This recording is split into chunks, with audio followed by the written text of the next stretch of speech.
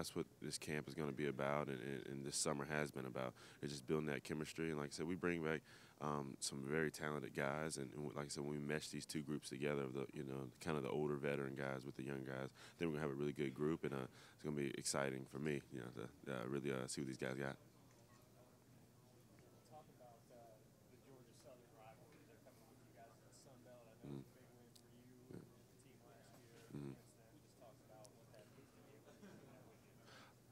It's exciting just to keep that rivalry going. It's one when I was recruited by App. That was that's what everyone knew, that the big Georgia Southern rivalry. So really excited about having them come with us. And like I said, it was a big game for us last year. So we know we're hoping to have those good classic games against them for years to come. So just an exciting time, and glad to have them with us. And that one's a Thursday night on national Yeah, TV game.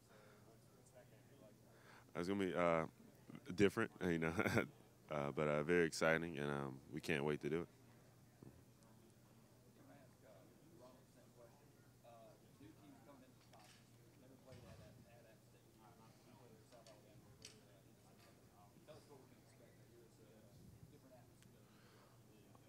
It's depending on when you come, it can be very cold. So I think that's what a lot of people don't know, aren't used to, is that it's definitely it can get cold up there, and you got to learn how to play through that weather.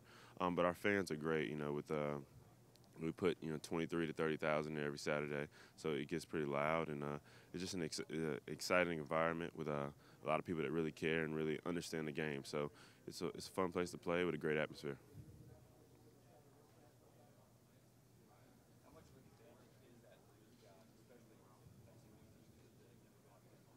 I think it's a huge advantage. Just it's an environment that I think a lot of people aren't used to, especially maybe not in the Sun Belt. I think it's comparable to maybe some so-called bigger universities. It's just a big time environment, and it's definitely an advantage for us. It gets us going, and hopefully demoralizes the other teams a little bit.